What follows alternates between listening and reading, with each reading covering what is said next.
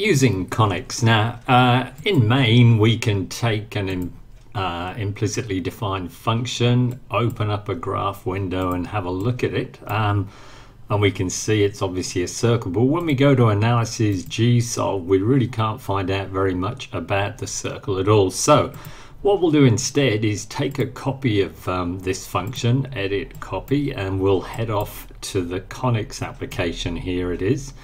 And I'm going to paste it in here and then tap onto this icon to have a look at it. Same idea, but then when we tap onto analysis gsolve in here, we've got a whole load of different options. Obviously a lot of options are grayed out here, but for a circle, center is displayed with the coordinates, or analysis gsolve radius is also given here. The radius is 3 of this circle, so it's a pretty easy way to analyze this circle.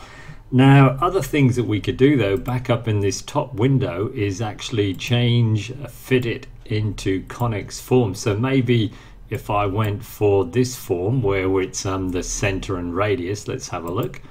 And so ClassPad's converted it into that type of form, or I could have maybe changed and gone for something like this form here, tap OK, and it's converted into integer form there. So it's pretty good to do some conversions. Now, if instead, let's just clear that out here, and I'm going to choose a different Conics form. Maybe let's take the very top one that's selected here. So it's a relation. Now what I'm going to do is, instead of tapping the left hand, the second button in here will pop up a slider for us here where we can explore what effect the coefficients a, k and h have. So let's tap A here. As you can see, as we change A, it's changing the sort of the concavity of our function. K here, as we change that one, is moving the graph